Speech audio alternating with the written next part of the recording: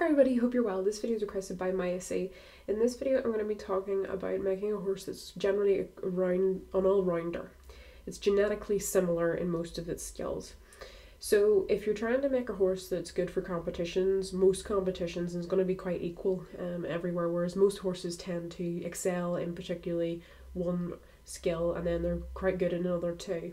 So maybe you want to make one that's sort of more equal in all 6 skills. Now you could spend a lot of time perfecting this and there's absolutely nothing wrong with this, but I'm just going to be talking about doing a general one that'll suit most needs. So if you're crossbreed, you're obviously going to need a crossbreed to do this. So this is talking about crossbreeding. So obviously just to bear in mind that when you breed a foal, the breed of the foal will be determined obviously by the genetic makeup of the parents. So if you're using 2 purebred parents of different breeds and the foal's 50-50, then the foal will be the same breed as the father. So as you can see here, this is a Nakota, and you can see that I used half Nakota and half Mustang, and the Nakota happens to be the sire.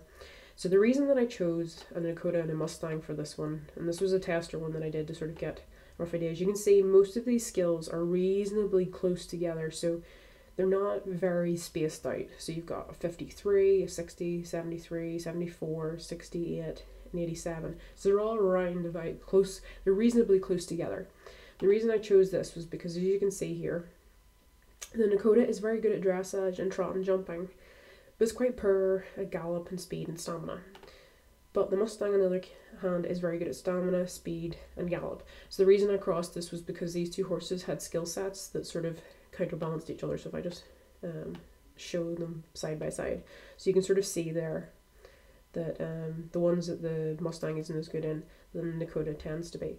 Now you obviously need to look at several horses' different skill sets to see which would suit. Now obviously if I crossed a horse that was good at stamina with another horse that's going to be good at stamina, then I'm going to get a crossbred horse with good stamina.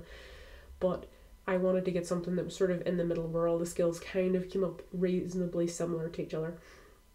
And you can spend a long time perfecting this, and some people do. Some people take crossbreeding very, very seriously, and they spend a long time trying to perfect that and trying to get it exactly the way they want. And you can do that, and you need to, I would advise if you're going to do that, is to use an Excel spreadsheet and actually take note of what kind of outputs you're getting to do that, because that's going to help you figure out where you need to add a wee bit more skill, where you're going to need to take away a bit, and so forth.